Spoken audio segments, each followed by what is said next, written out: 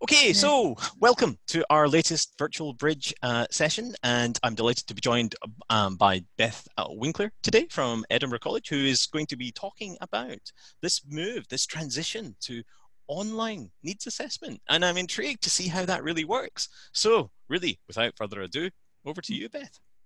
Thanks, Kenji. What an introduction, gosh. Okay, so I'm gonna share my screen. Hopefully that's worked. Okay. Kenji, can you just let me know if that's shared A-okay? It's all good. It's all good? Okay, great. All right. So today's plan, we have a zippy plan. I just thought I would briefly introduce myself, and then I'd just like to get a bit of an idea about who we have here today as well. Then I'm just going to talk about some of the positives of lockdown, which may be a rare thing for people to hear. Look at some of the stages in online assessing that I guess the kind of the model that we're following at the Edinburgh College Access Centre. Give you a bit of insight into some of the I guess feedback that we've been getting from our students. Quick chat about good practice, and then looking forward. So yeah, that's our plan. I think it's always nice to have an overview. All right. Oops, sorry. Okay, so this picture absolutely cracked me up. Some of you might be able to tell I am from Australia, and I don't even know how I came across this, but I just had to put it in. But my name's Beth Winkler, for those who I haven't met before. I'm the manager at the Access Centre at Edinburgh College. I like to think of myself as an assistive tech nerd, accessibility fanatic. And what I just wanted to put in here as well is that I am definitely not an expert. I think this has been something during this time, during this period of lockdown. You know, we've had a lot of people very anxious about using technology. And I think that's the big thing, is to just, as easy, I know it's easier said than done, but just try not to be too anxious.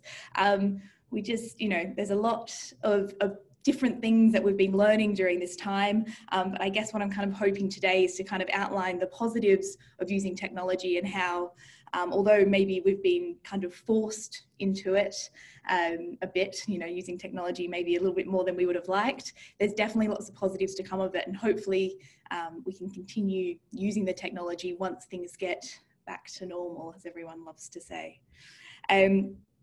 I just wanted as well to get a bit of an understanding as to where, you know, where we're from today. It's always nice to know who you're chatting to. So I'm going to try and use the polling function. See if that works. It's my first time doing it. Oof. All right, so if anyone could tell me, do we have some needs assessors? Do we have some learning advisors, disability advisors? Kenji, let me know if that poll isn't showing up okay.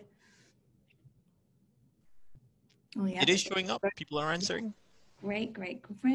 Oh, we've got lots of others. Okay, so I'm going to have to come out and see. Actually, Kenji, could you read out to me? Is that all right? So then are you able to see the chat? Yes, so we have a few people saying head of JISC Scotland, North and East. That'll be Jason. I do both needs assessing and support. I'm a learning support and inclusion manager. We have a lecturer. Yeah, great. We have a student support manager. Oh, amazing. A lecturer. I see a theme here. I am. This is good. It's good to get, you know, an idea of who's here. Another lecturer, a managed needs assessors and learner support guidance advisor. Okay, great. Equalities and inclusion coordinator. I think that gives you a flavour. That gives me an idea. All right. So that's really interesting to know. So for those who, I guess maybe you're not 100% sure what my role is, the Access Centre at Edinburgh College, we assess students from, I guess, throughout Scotland. You know, Edinburgh College and Napier and the Open University are certainly the ones that we see a lot of students from, but, you know, across Scotland as well. And especially with lockdown and things like that, we're no longer geographically limited as well. So we do the needs assessments for DSA specifically. So I guess that's where my experience comes from. Okay, cool. I might just leave that one. Now, the next thing I wanted to know is who feels confident about meeting their students online. This is something I'd really love to hear. Now, let me see if I go to this one here.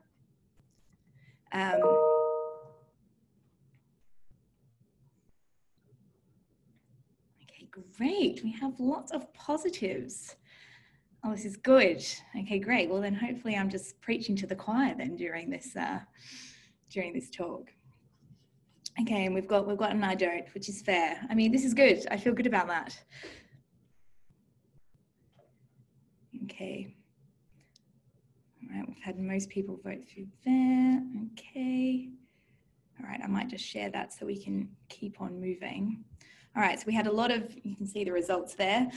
We have a lot of I do's, which is really good. So that's good to hear because I think that's been the big thing during lockdown is this kind of anxiety about moving online. But I can see a couple of I don'ts. Don't panic. Hopefully I've got some good tips for you today. Okay, great. And then the last one that I'd love to ask is what platforms people are using for their assessments at the minute, or if you're not, I know not everyone here is an assessor, but maybe perhaps how people are meeting online with their students, even if you're not assessing them, perhaps if you're a learning advisor or a lecturer or what have you. I'll just launch that one there.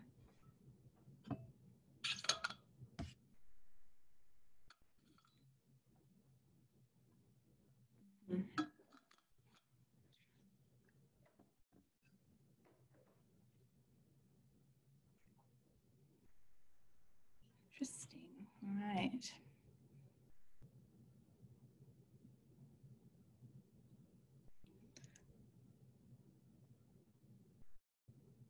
Okay, so we're getting a lot of Microsoft Teams. Interesting, interesting.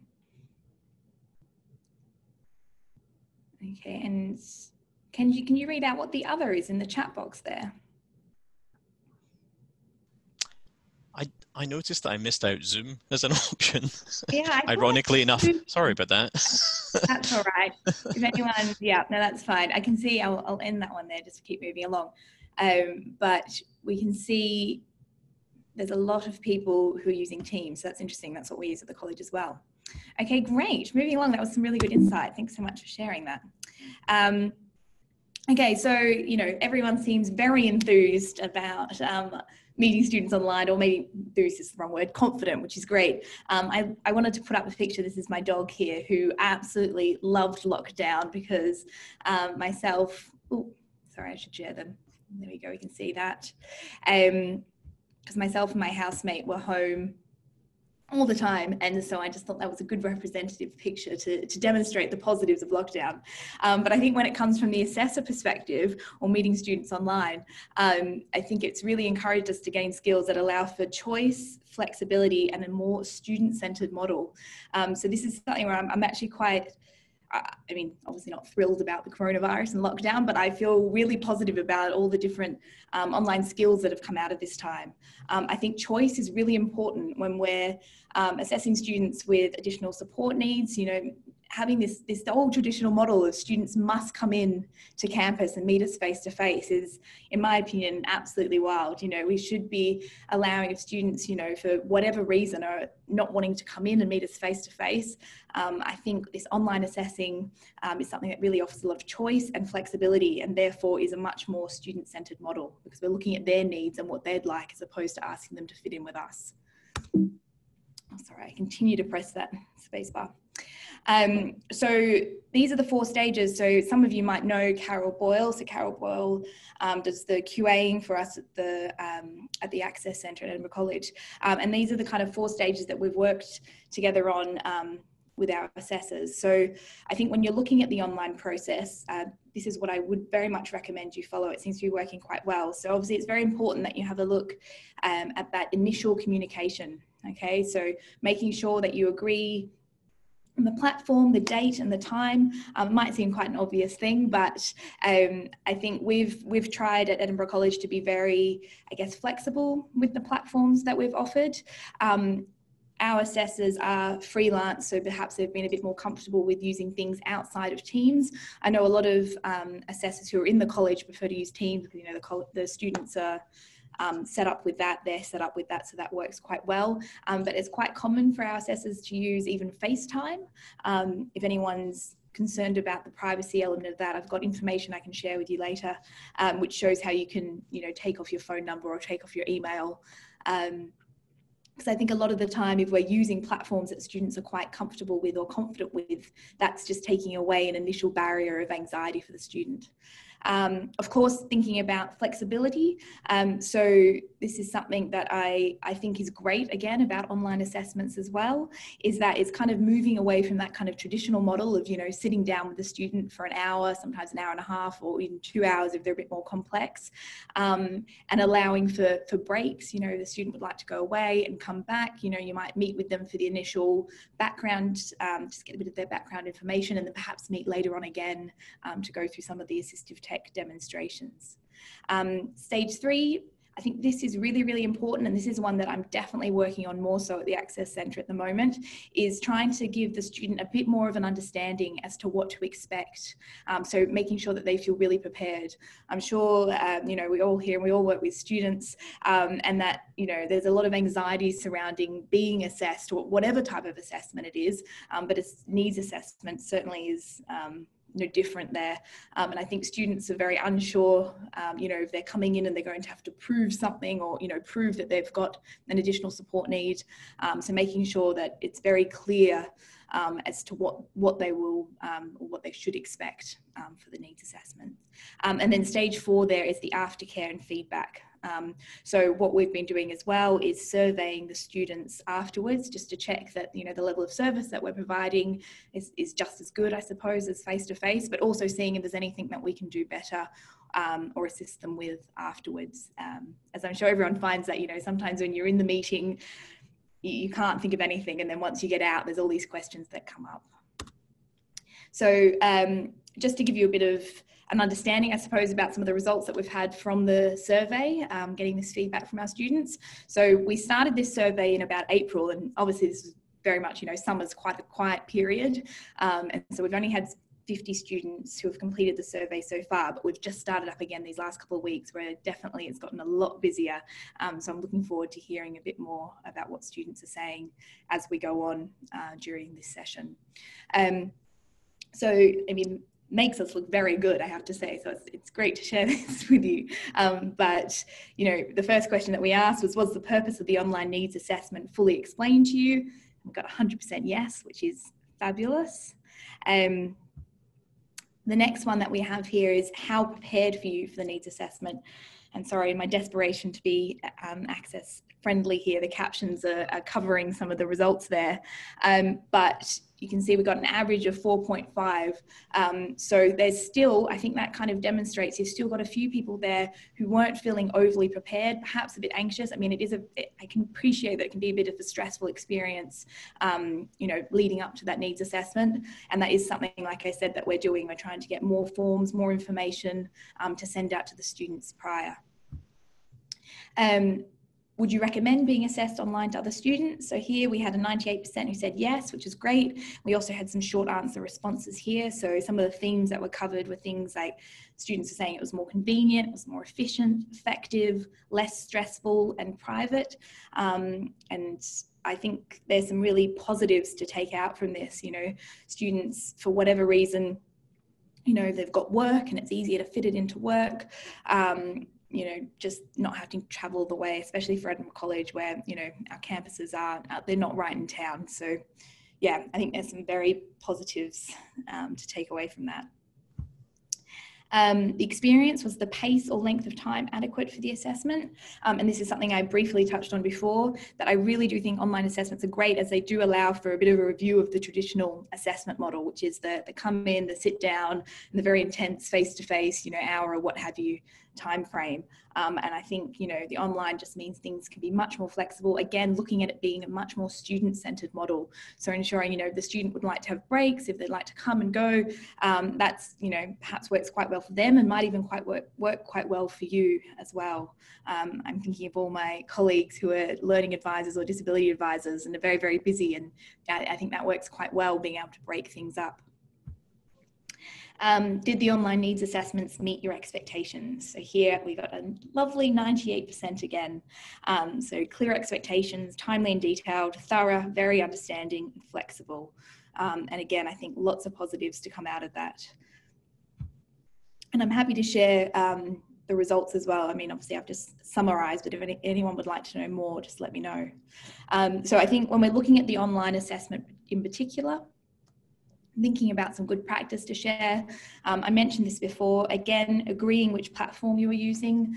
And I know my assessors are using anything from FaceTime to Teams to Skype, sometimes phone. You know, we've obviously considering all the different students that we see. Some students might not like to do the face-to-face, the phone might work better. We've even had instances where there's been some of the, I guess, conversations happened over email and then a bit of a phone call, depending on what the student would prefer. So I think flexibility is the biggest thing about this, is just really seeing what the student wants and accommodating their needs. Of course, thinking about the invite, I guess this is a bit of a checklist that you want to go through. Passwords, sometimes, I know with Zoom, it's really important that you're ensuring it's locked with a password. Might not necessarily be the case with things like FaceTime or Teams. And then, you know, just some checks as well, thinking about your webcam, thinking about things like making sure the light's on you for lip reading. These kind of things, I think they can be easy to forget, especially if you're feeling a bit stressed about getting online and meeting with the student. The chat pane can be great as well, as extra support, as well as that face-to-face element of Zoom or Teams or what have you. Always, you know, checking your audio. I know these are all things that people think about, but, you know, I think having a bit of a checklist to go through before you meet with a student is never a bad idea. And GDPR and confidentiality. Okay, and I think this is a really important thing to explain to the student as well, and maybe in the preparation documents that you send to them. And if you've got any questions, I think this is a big area now for a lot of colleges and universities, depending who we have today, is considering the GDPR element. So I think most people would probably have a GDPR officer, so just checking in with them if there's anything that you need to consider from that perspective. Now, this is something I've had a few questions about before. So thinking about the assistive technology demonstrations, again, allowing for flexibility is key. So I know a lot of my assessors will just share the screen and kind of demonstrate the tech if they've got that there on their device. A lot of students, though, will like to sometimes go away and have a look at it, and you might have experienced that before as well, when you've been assessing students face-to-face, if that was a case, or if you're a lecturer or anything and discussing this with the student. You know, sometimes it's nice to be able to go away, have a bit of a play with it yourself, and then come back. And I think, again, that's a real positive of online assessments, that, you know, you may, again, do the initial part of the assessment, get the background information, kind of, you know, meet the student, and then, you know, perhaps recommend some of the different AT that you think might be quite good. They can go away, and then you can meet them perhaps for a second half to discuss what might work well with them. Because, again, I know a lot of people will agree with me here that, you know, getting that buy-in from students on AT is really important. If a student's not enthused about that assistive tech, you know, whether they're going to use it or not can be a bit of a gamble. So I think making sure that the student's got plenty of time to have a look through it and come back to you, that's, again, quite a positive of these online assessments. So again, sorry, just another picture of Ryder here. So this was my distraction throughout lockdown, is I constantly had Ryder with a ball wanting me to stop work. And I'm sure we've all got pets or kids or housemates or partners or whatever, that sometimes, you know, it's harder to be super focused. So if you're continuing to work through home, I guess that's a big one, is minimizing distractions. Also thinking about you know, just don't overcomplicate things. And again, coming back to using a platform that the student's familiar with means they're going to feel more confident. Making sure that you have a really clear agenda, okay? And I think that's key to looking at the preparation, to making sure the student's aware that, you know, they need to put aside that hour to get that assessment done, or whatever the time frame is that you're working with. Preparing your system in advance, we talked about that. Minimizing distractions. Continuity, this is a really big one. I think making sure when you're chatting with the student that you're 100% aware about the environment they're going to be in. I think it used to always be very straightforward. The student, you know, was going into a classroom environment. Now we've got a blended learning environment. So making sure you know what classes they're taken. Are they going to be done online? Will there be a face-to-face element? And, you know, there really shouldn't be any difference in the recommendations that you're making whether you saw the student, you know, for a face-to-face assessment or you saw them online. It's just being aware of the environment they're going into for 2021. And then, you know, I think communication is key there. So if you're an assessor, making sure you're talking with their learning advisor, the disability advisor, the lecturers, just making sure everyone's talking and we're aware of the environment so that the recommendations being made for that assessment are on point. And then, of course, conclusion, as always, making sure that the student's really clear about what they're going away with, and, you know, that they're very aware of what their next steps are. Okay, so yeah, I really do. I hope that this has kind of shown assessing or, you know, meeting students in this way online as a positive thing. I really think it's also a much more sustainable model for assessors as well. As mentioned, you know, this element of flexibility, sure, it's great for students, but I also think it's great for assessors. I'm not sure where everyone's from today, but I know at Edinburgh College, you know, our learning advisors are very much under the pump, trying to fit students in. There's always many more students than there are assessors or advisors. So being able to meet online, again, it's much more efficient. And I do think it's something that works, although I like to think of it being very student-centered. I think it's also quite staff-centered as well. It's just a much more accessible way and much more inclusive. And that's me. Hopefully I've fit in the time frame there. If you have any questions, of course, feel free to ask today, but I'm always happy to be contacted as well on my email there. And gosh, I don't even know, how did I go? Hopefully I didn't zoom through that. Oh, I feel like I'm quite on time. All good, Kenji? You are ideally on time. That's amazing. You have to come back to do more. We have had a few questions in the chat. I might just ask each person to unmute themselves and ask. So we'll start with LE01JA. If you'd like to unmute yourself, you could ask. Hi folks, it's Julie. I'm up here in the Isle of Lewis, UHI, Newcastle College. And I think I've worked with you before, Kenji, crumbs, maybe a decade ago or so, and just got accessibility stuff. I'll tell you, I'm a lecturer, an IT lecturer, but increasingly I'm being drawn into discussions with Kate, who is our sort of needs assessment person, and you know, additional student needs, looking at how assistive technology can actually help our students. And I kind of came through this because myself, I had a condition which required brain surgery, so I lost some cognitive ability. So I've been able to see two sides of the coin, as it were. So there you go. And it was a fight for a member of staff, you know, to get the assistive technology in place. So, you know, I really do feel for our students also. I can't even remember my question. I'll have to relook at the chat. I think it was about your subtitles, Bethany, because I've got a similar accent to you and nothing picks me up for some reason. I know, we were actually, Kenji and I were talking briefly before. He asked if I preferred Google or Microsoft subtitles, you know, and I was saying that Microsoft seems to be a lot better. Google often doesn't pick up my accent, which, you know, I've tried today to sound much less Australian than perhaps I normally do. But yes, it is a struggle. It's funny that, you know, yeah, but anyway. So Microsoft seems to work quite well, and that's just the inbuilt one with PowerPoint or you know, what have you. Okay, great. I'll give that one a go. The main question, I think, was for students. We've got an awful lot, as we all do now, of dyslexia students, most of which are now coming with no maybe school record. So this is going to pose a challenge for us online as well. And I was wondering what perhaps you could do for what we can do for our online students in terms of assessment and making sure they get the AT required, if required, for them. And also we have the other students who aren't online at all with us, who come to our construction courses, so they're more face-to-face. So it's getting that balance and also getting that fairness across the board, I think. Yeah. No, that's a good question. So I think when it comes to SBLDs or dyslexia who are coming through without any medical evidence, I know that SAS have been really, really great about this and very flexible as to, accepting perhaps things, maybe evidence that, they might have been a bit more strict with what they said yes and no to before.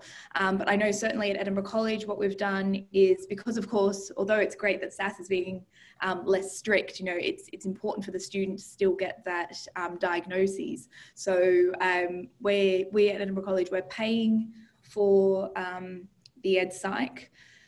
The Ed Psych's meeting with the student, doing as much as they can. And then when we can have that face-to-face meeting, the student will see them afterwards. So just getting whatever you can. A lot of the time, if students are coming through from school or something, they might have something previously. If they haven't had anything previously from school, we've also bought at the college, it's called QS, which is like an initial test. It's not enough to diagnose the student, but it's like a scanner that kind of gives you a bit of an understanding and is enough to get the student through SAS and so that they can get their DSA. When it comes to the fairness and things, when considering students who are face-to-face and online, I think that's where, that's why I mentioned that thing about continuity. There shouldn't be a difference. You've got a student studying online or a student studying face-to-face, just being aware of what their requirements are and the environment that they'll be studying in.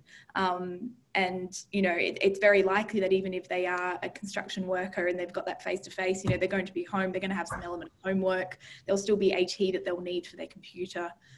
So I think just communication is key and having a good understanding of what that student's learning environment's going to be. Yeah. Okay, that's good. Thanks. So we have just enough time for a question from Jason and then a question from Graham. So Jason, you first. Yeah, hopefully a quick one. Some and probably most, I suspect, students will know which platform suits them. But did you have any that had to be guided as to the possibilities as to the best one that would suit them? I think there's never probably going to be a best. I think it really is what suits best. We're finding now that students are coming, that now they're enrolled, fully in the college, they're all set up with Teams, which is what they're going to be using for their classes. So a lot of them are feeling confident about that. But like I said before, honestly, FaceTime was so successful. So many students were going, were opting for that because they're just so confident with FaceTime. That's what they're using all the time. So a lot of our assessors were using that.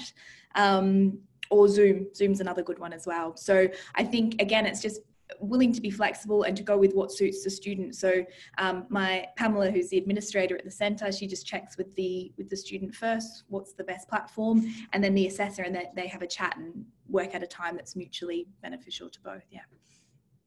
Okay, thanks. And Graham? Hi everyone. Bethany, thanks very much for that. That was really interesting and very well ordered and delivered. It's a comment and a question. I understand that Carol Boyle provided some training for your team to support them on the journey from moving from a face-to-face assessment to an online assessment. What sort of other mechanisms as well as that did you provide, and how well was that received by staff? The reason I ask this is because I subsequently liaised with Carol and she's delivering the same training to my team, and it's just really interesting how we're kind of mirroring that journey. Yeah, certainly. So I think the training that Carol delivered was to our learning advisors, which I know sometimes referred to as a disability advisor. My team are the freelance needs assessors that just do DSA, so the learning advisors often assess for the FE students who aren't eligible for that. So I have to say my needs assessors, my freelance needs assessors were kind of the guinea pigs for me coming up with different ideas at the start. And I was very impressed at how quickly they kind of I guess, jumped on things and really adapted to the new system. I guess for them, they did have that added level of flexibility because they are freelance. But I think there was a lot that we were able to learn in those early days where everyone was able, working things out. But yeah, Carol was certainly excellent guidance, and we'd been doing some online assessments prior to lockdown just through Carol. So if we had students that for whatever reason couldn't come through, or perhaps, every now and then, we get a student from like Shetland or something like that, and just, there's no way they were going to come to the Access Centre down here in Edinburgh. So Carol was great at providing guidance of what she'd already experienced as an online assessor. So that was, I guess, I probably can't speak 100% for the learning advisors, but we've just tried to work together to make sure they have had as many checklists as possible to kind of follow, similarly to what I've covered today, you know, with those, thinking of those 4 stages, thinking of all the elements, you know, just thinking of even just basic checklists when it comes to tech and making sure everything's running smoothly. But I think the key takeaway is, you know, thinking of the student and being flexible, because every student, you know, there's no additional support need that is the same across students. You know, not every student with dyslexia is the same, therefore not their need for an assessment is not going to be the same as well. So yeah, hopefully that answers. Sorry, I'm terrible at a short, snappy answer. I always talk around and around, but I hope that helps. And I'm glad to hear that she's helping you out, Graham, because Carol is an absolute, you know, she knows everything. Absolutely. She's very wise. Your answer was very helpful as well, so thank you. Okay, well, we will continue to talk around and around, but for those of us joining us via YouTube, unfortunately, we've just come to the end of our recorded part of this session. So thanks for joining us. Please do join us for a future session. But until then, please stay safe. And thanks, Bethany. Thanks, everyone, for joining in. Thank you.